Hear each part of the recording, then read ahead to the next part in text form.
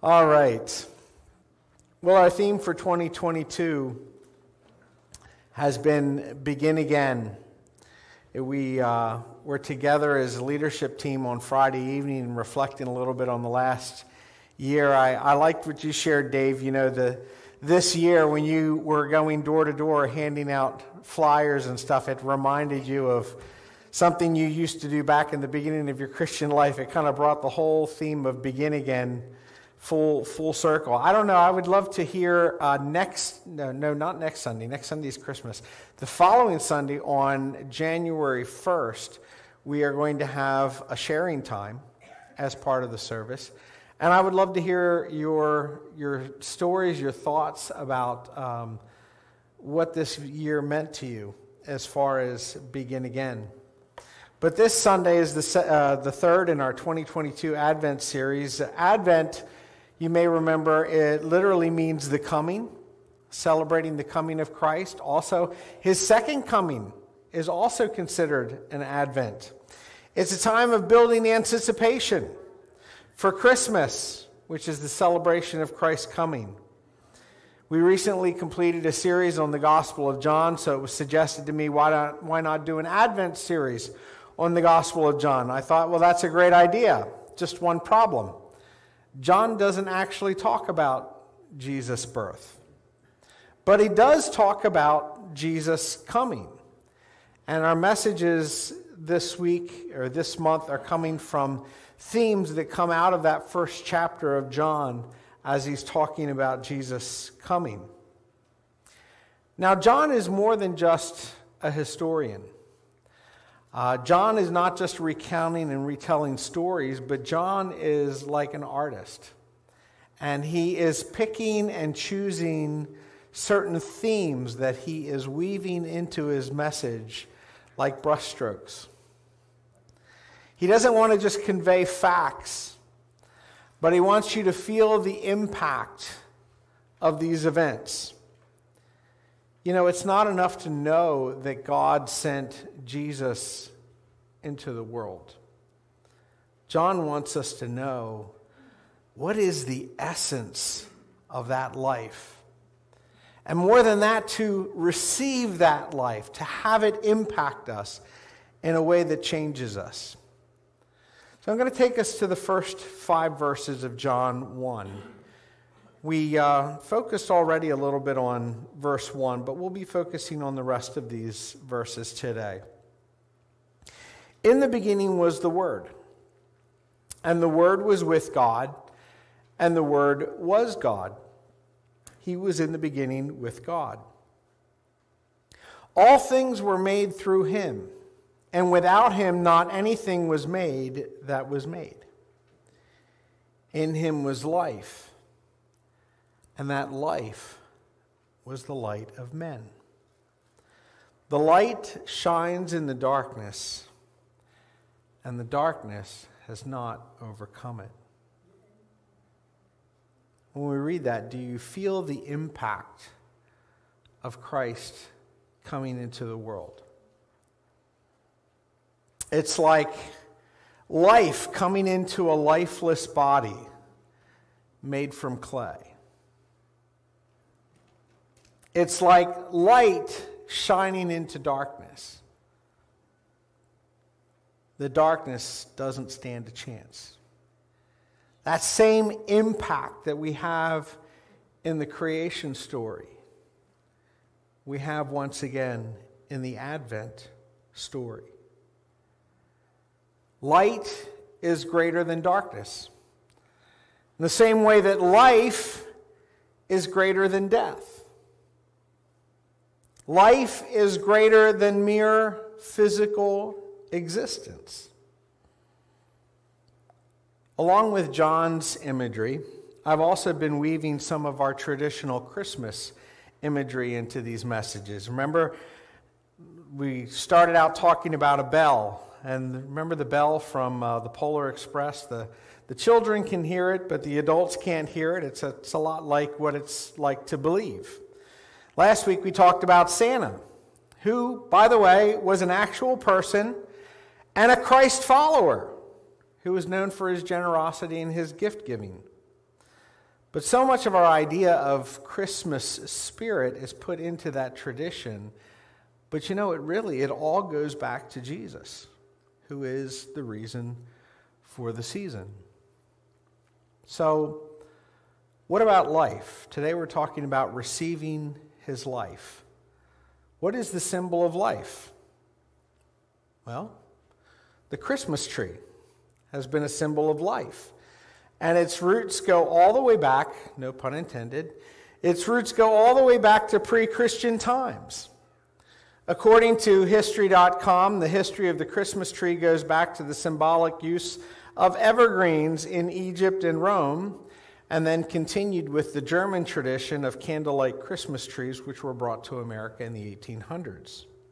So long before the advent of Christianity, plants and trees that remained green all year had a special meaning for people, especially in winter.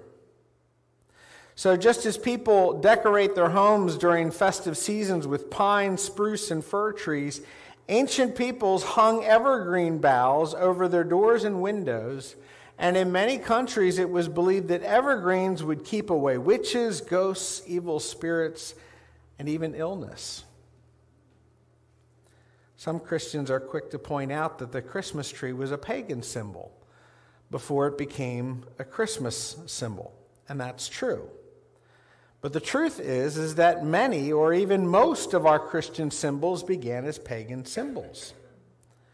And then Christians, as they were trying to share the gospel, saw a meaning in those symbols that they could relate then to the gospel message.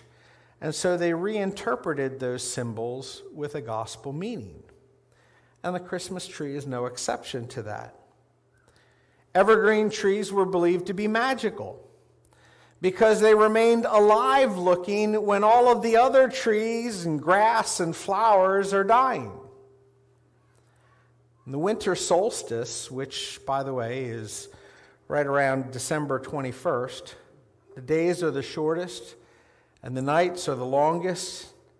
Bringing a bough or a small tree inside the house was a reminder, so to speak, that life would eventually win over death. Things will come alive again. Just as light conquers darkness, life wins over death, and evil will one day be conquered by good.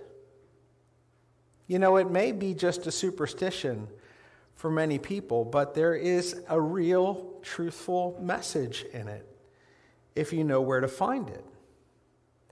Let's take a little closer look at what John says about Jesus coming into the world and bringing life.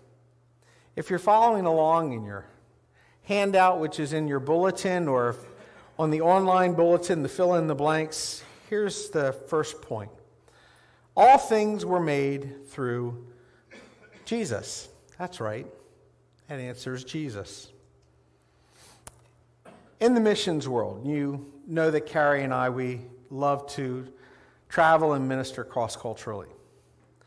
In the missions world, we look for things in that culture that point to God's truth. We don't just go into a culture and say, you guys are heathens, everything you believe is wrong. Welcome to our house. Welcome to your house. No, actually, the truth is that God has sowed his truth into creation. And there are things in every culture that reflect his truth. You just have to find them and point them out. Romans 1:19 and 20 says this: what can be known about God is plain to them, the heathen, because God has shown it to them. His invisible attributes, namely his eternal power and divine nature, have been clearly perceived ever since the creation of the world in the things that have been made, so that they, even the Gentiles, are without excuse. That's what we call, in theology, we call general revelation. Everybody has access to some revelation about God just by virtue of the world that he's created. Nature tells us about God. Even pagans can know something about God just from nature, just by observing the essence of life. That's why the ancient Egyptians brought branches into their houses to celebrate the triumph of life over death each year by nature, symbolized by their god Ra, who would symbolically arise from the dead each year. Romans had a similar tradition, the Feast of Saturnalia, which came to remind them, and I mean, this wasn't just a feast, this was a raucous party. It reminded them that life would return in the spring and that abundance would come again.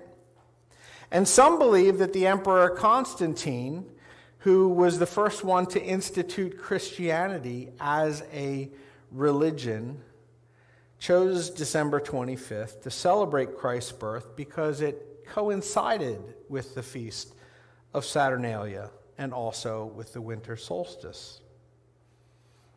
The Celts and the Vikings are said to have worshipped the evergreen tree. They were also assigned to them of everlasting nature of life. These people in these cultures, well, till Constantine, they didn't know about Jesus.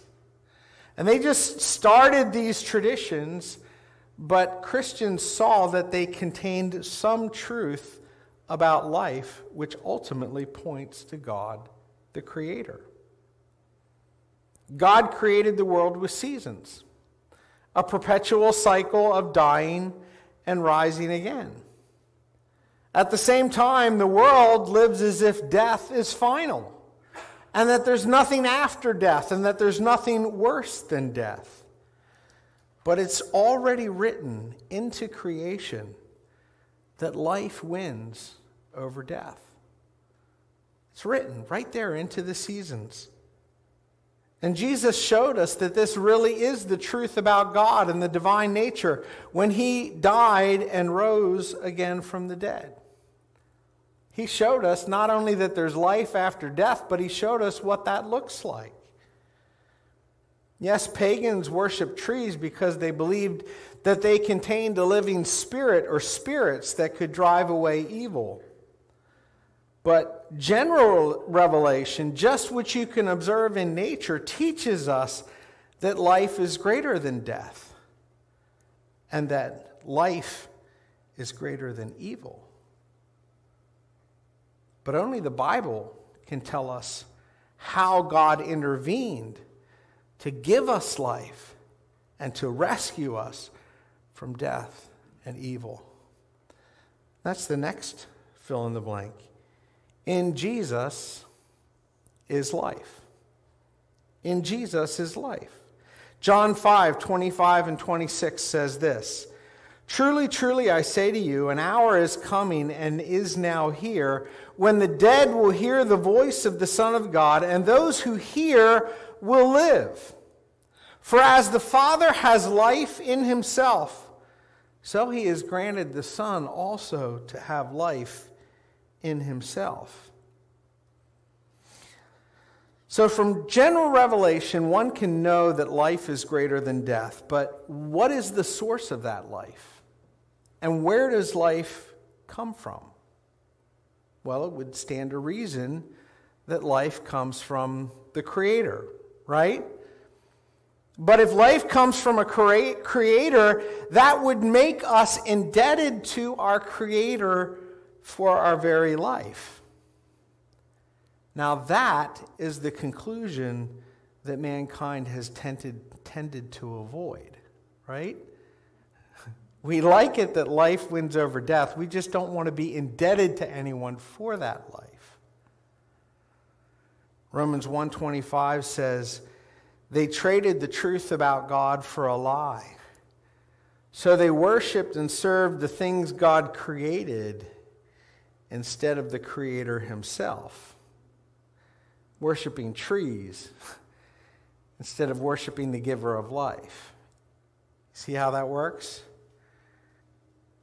The Creator himself, who is worthy of eternal praise.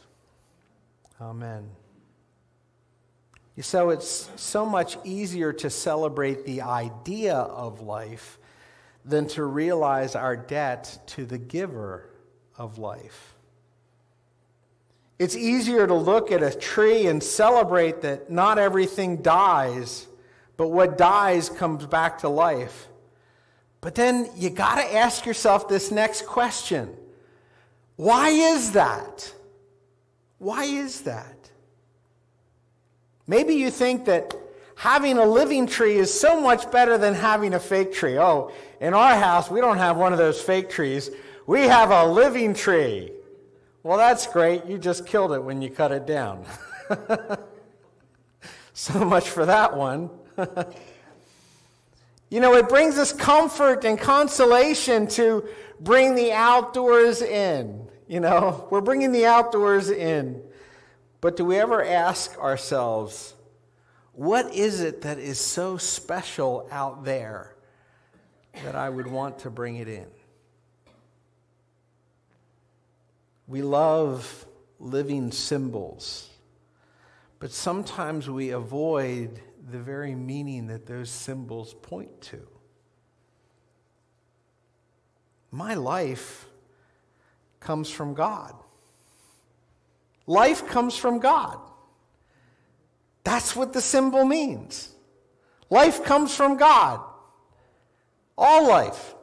I think it's cool that the Christmas tree, it's actually like a big arrow that points upward, showing us where the life comes from.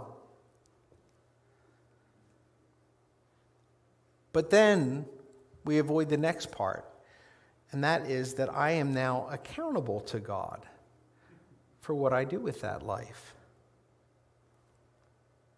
Jesus is God. Jesus is God come into the world to the people that he created. That's what these verses from John are saying.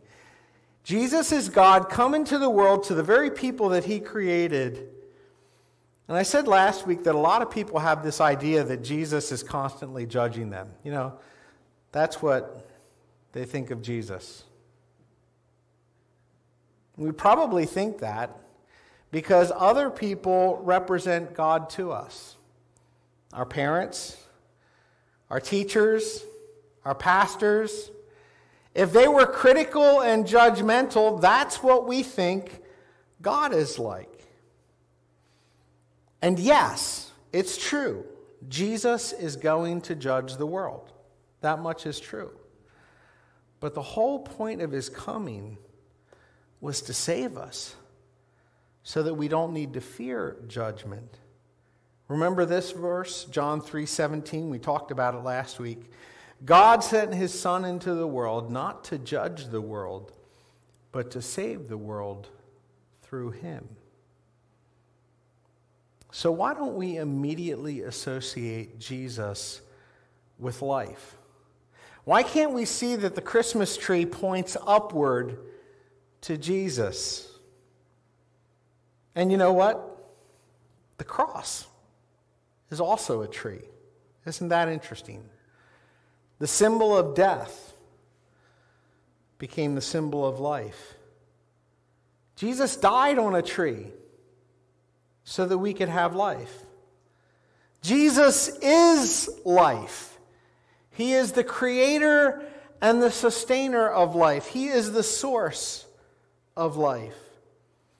John 5:24, this time in the Living Translation, says, I tell you the truth. Those who listen to my message and believe in God who have sent me have eternal life. They will never be condemned for their sins, but they have already passed from death into life. Isn't that powerful?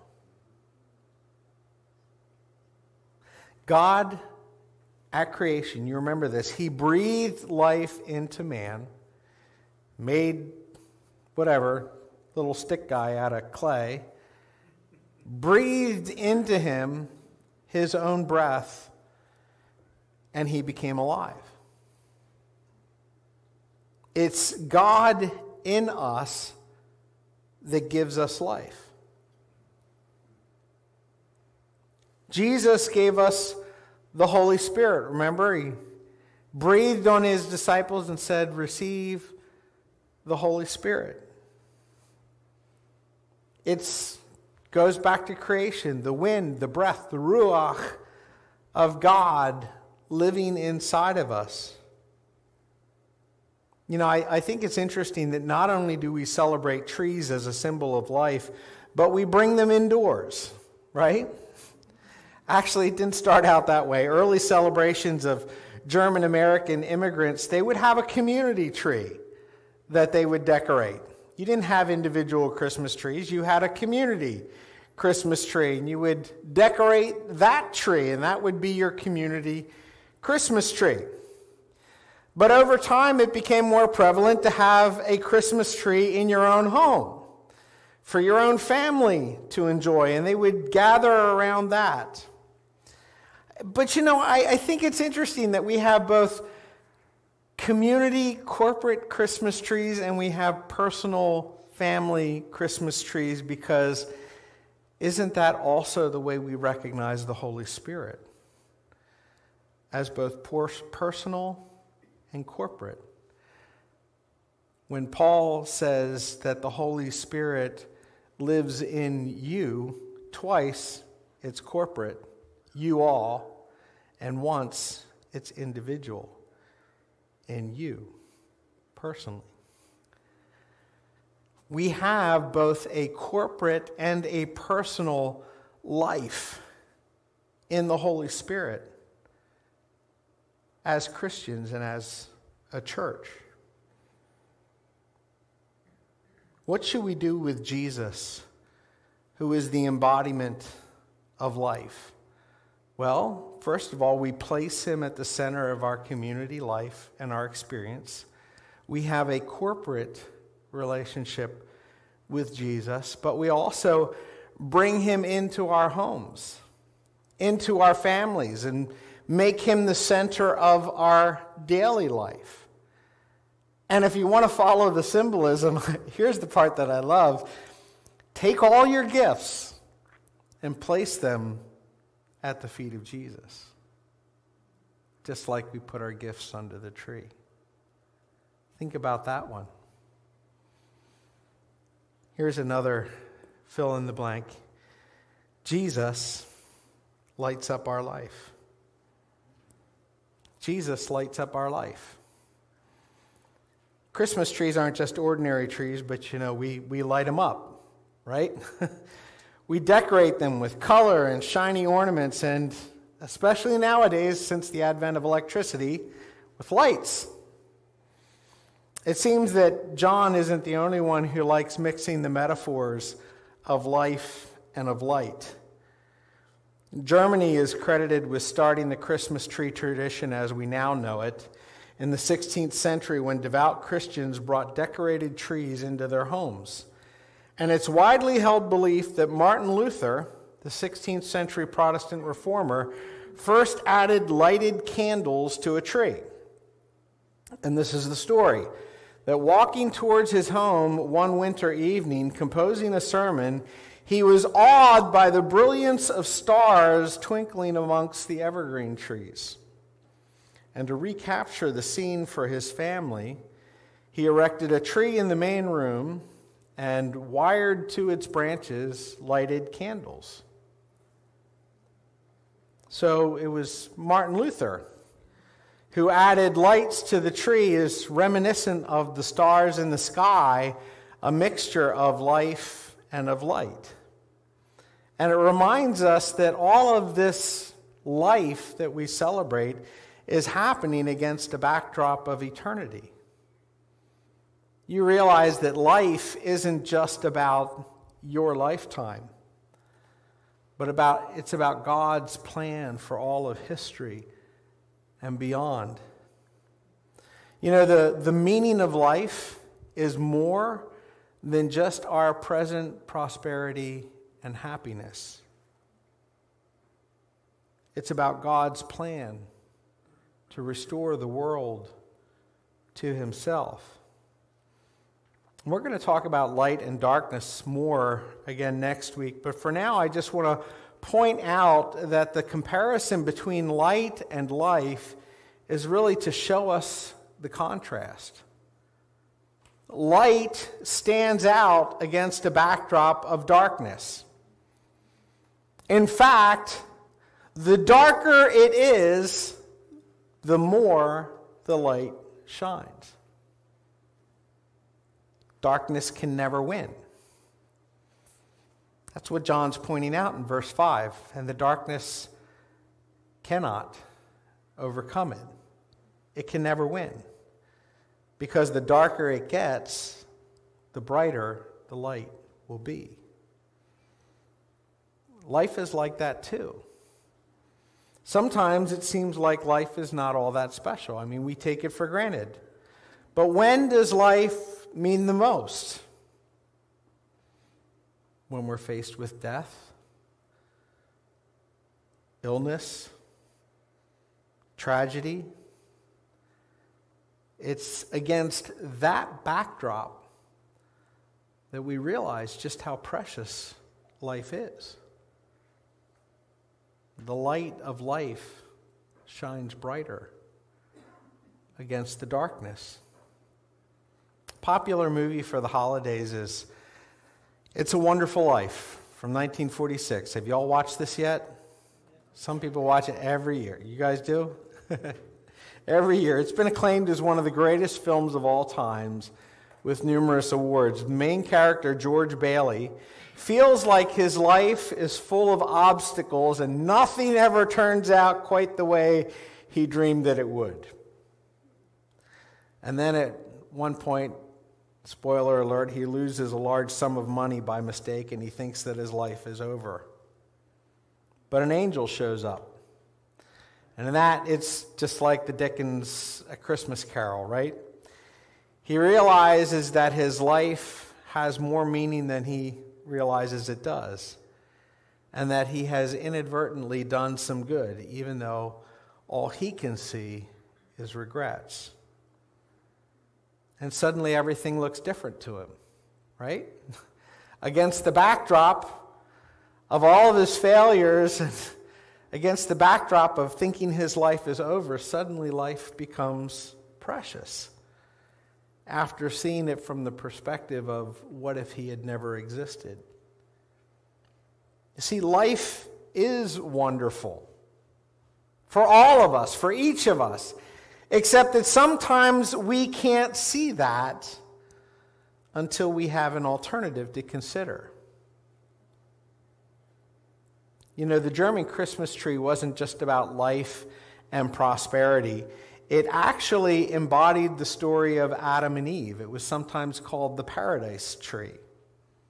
And the earliest decorations on the Christmas tree were actually apples, hung on the tree to represent the fruit of Eden. Just don't go taking the wrong one, right?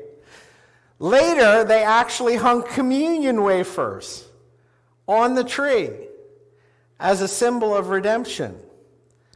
And then the communion wafers eventually became cookies and candy and popcorn strings. Life on earth began with trees, right? It's part of the story. And it's going to end with trees too. You trace that tree theme through the Bible. It goes from beginning to end. Revelation 22.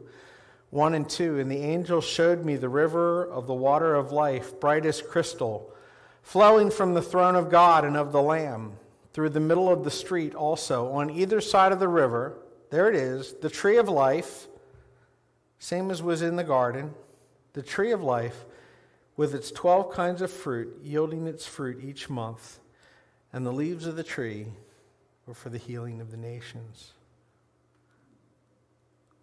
Hey, it's a wonderful life. And it's going to have a wonderful ending. Because God is redeeming the life that He gave us. Here's the last fill in the blank. Jesus makes all the difference. Why did John say that life is like light and that light overcomes darkness? Well, First of all, because we don't really understand life until we know Jesus. And you could even say that knowing Jesus is a matter of life and death. But sometimes we don't really seem to believe that, because we treat our spiritual life as if it's an optional thing, right? Maybe I'll go to church today if I feel like it, right? Church means meeting with God, but it's not that important. You know, you can just cancel it if it's inconvenient, right? Say amen or ouch. I don't have time for devotions today. I'm just so busy.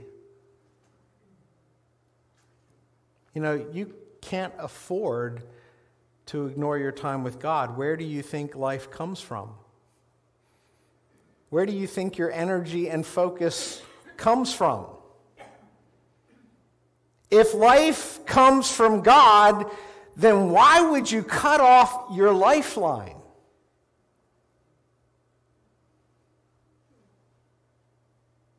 John 6:63 says, "The Spirit alone gives eternal life. Human effort accomplishes nothing." And the very words I have spoken to you are spirit, and they are life. Did you notice something about the fill in the blanks this week? Jesus. Yeah. The answer to every question is Jesus. I did that on purpose because I wanted to underline that he is the answer. You realize that without Jesus, life is just surviving. But with Jesus, life is an adventure. Without Jesus, life is just about me and my own happiness. How do I feel today? Am I happy? Am I not happy? Without Jesus. With Jesus, life is about, well, it's not about me. That's the point. With Jesus, life is about him. And where do I fit into his plan? With or without Jesus, life is hard and sometimes very disappointing. But with Jesus, even the hard times are things that God is using and working for our good. You see, it comes down to what you believe and understand about life. Are you living life for what you can get out of it? Or are you following that life back to its source and living the life that you were created to live? Just one more verse, John 15:5. Jesus said, "I am the vine, and you are the branches. Whoever abides in me and I in him, it's he that bears much fruit. Or apart from me, you can do nothing." See, it's your connection to Jesus that makes you alive. He is life. And without him, you are not really living. He is the tree of life, in the beginning of the Bible and in the end of the Bible. And we are the branches on that tree. Here's some questions for reflection this week. First of all, is your view of Christmas, is it pagan or is it Christian? I don't know. That's a pretty abstract question. How do I decide? Well, do you just worship symbols, or do you see the meaning behind those symbols? Let me get more specific. Is Christmas just about trees and lights, or is it about life and light? Number 2, how do you feel about your life? Is life a constant struggle? It is for most of us. Or is it a source of gratitude and wonder? Does seeing your life in the light of Jesus make a difference? Number 3, what is life really about? I hope you ask yourself that question often and reflect on it. Are you living for something much greater than just your own happiness or existence? And then I'm going to mess with you a little bit. Do your current priorities reflect your answer to this question? Let's stand and sing as we respond to these things.